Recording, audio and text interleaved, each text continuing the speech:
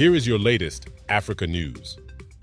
An ongoing military coup is taking place in Gabon following contentious elections. The country has been under the rule of a father and son since 1967. A group of senior Gabonese military officers announced that they have seized power. This announcement came moments after the state election body declared President Ali Bongo the winner of Saturday's general election. Appearing on the state-run television channel Gabon 24, the officers stated that they represented all security and defense forces in the Central African nation. They have declared the election results null and void, closed all borders until further notice, and dissolved state institutions. President Ali Bongo has been in power in Gabon since 2009 and is widely seen as a French puppet who gets rewarded for managing France's hegemony over Gabon.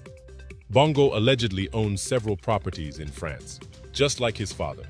The former president, Omar Bongo of Gabon, who held 70 bank accounts, owned 39 apartments, and possessed 2 Ferraris, 6 Mercedes-Benz cars, 3 Porsches, and a Bugatti in France. He governed for 42 years, from 1967 to 2009, before handing over power to his son.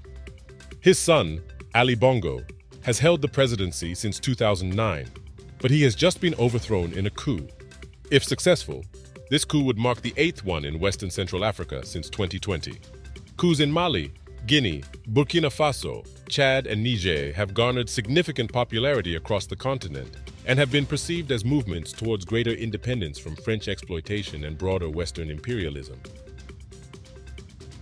Let us know in the comments below if you found this video informative. Please show your support by liking and sharing this video for the YouTube algorithm. Don't forget to subscribe and hit the notification bell to receive updates on our latest videos. And always remember, Africa is watching.